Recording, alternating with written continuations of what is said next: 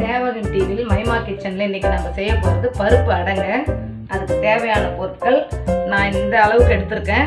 இதால் 1 துவரம் பருப்பு, 1 பச்சரிசி, 1 கடலை பருப்பு, பொடியாக அரிந்த வெங்காயம் 2, தேங்காய் பூ இந்த அளவுக்கு, அப்புறம் காஞ்ச மிளகா ஒரு 8, கருவேப்பிலை, பூண்டு பல்லு தோலோட ஒரு 10 பூண்டு பல்லு, சோம்பு, உப்பு, தேவையான அளவு எண்ணெய். இந்த 3 பருப்பையும் ஒன்றா சேர்த்துங்க. இந்த 3 பொருளையுமே ஒன்றா சேர்த்து 2 மணி நேரம் ஊறினா போதும். அந்த 2 மணி நேரத்துக்கு முன்னாடி எடுத்து அரைச்சாலும் ரஃப்பாக இருக்கும் அடை. ரொம்ப ஊறிட்டாலும் கொஞ்சம் ரொம்ப சாஃப்ட்னஸ் கொடுத்துரும். அதால் ஒரு 2 மணி நேரம் ஊறினா போதுங்க. ஊறி அதுலேயே போட்டு ஊறினதுக்கு அப்புறம் இந்த மிளகாய், உப்பு, சோம்பு, பூண்டு எல்லாத்தையும் சேர்த்து ஒன்றா அரைச்சிக்கணுங்க. அந்த மாதிரி அரைச்சி நான் எடுத்துன்னு வந்திருக்கேன் அந்த மாவு. அதிலே இந்த பொடியாக அரிஞ்ச வெங்காயம்,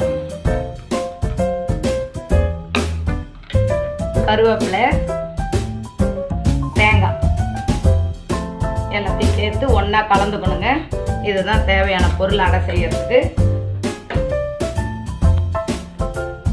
எல்லாத்தையும் ஒன்றா கலந்து வச்சுக்கலாம்.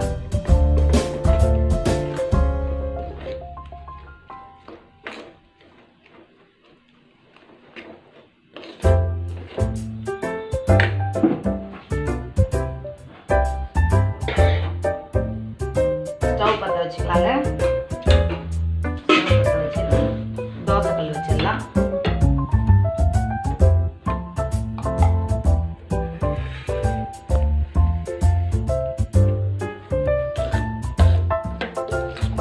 இது ரொம்ப சுலபமாக செஞ்சிடலாங்க.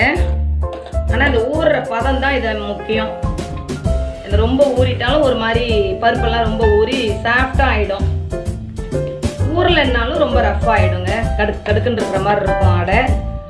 அந்த 2 மணி நேரம் ஊறினா போதுங்க. இதுக்கு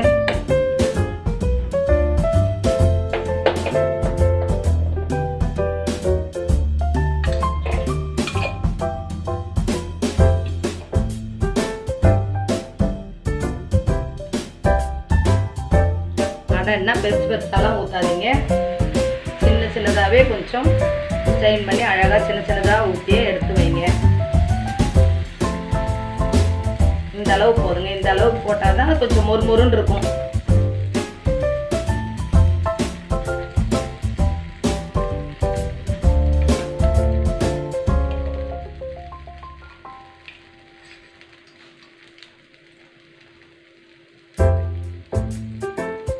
எண்ணெய் கொஞ்சம் கூட விட்டாதாங்க அந்த கிறிஸ்ப்னஸ் இருக்கும்.